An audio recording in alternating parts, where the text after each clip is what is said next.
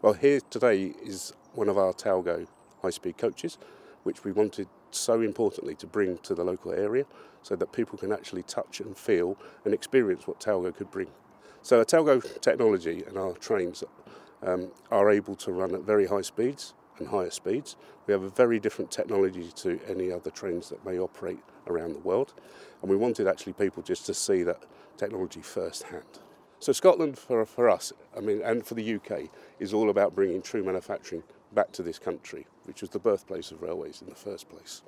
So our commitment is a true factory with obviously raw materials, high value equipment being manufactured here, and then we will be exporting to the rest of the world.